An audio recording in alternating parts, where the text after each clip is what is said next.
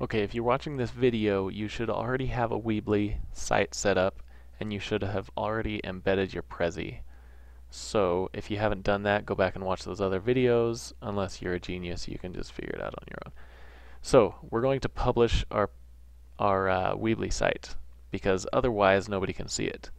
So you got to go up here, find the bright orange button that says publish, and if you haven't already done so, you need to create a subdomain of Weebly.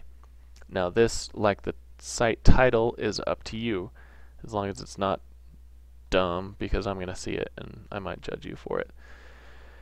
So let's see, my site is about some random student named Walter Payton, so I'm just going to try W. Payton.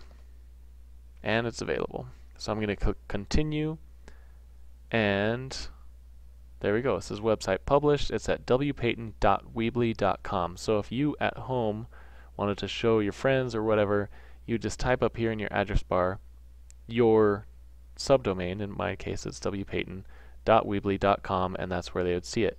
Let's click on it and go to it. Now you can see it is password protected. That is for your safety because you guys are students. We don't want any creepy people stumbling onto your page.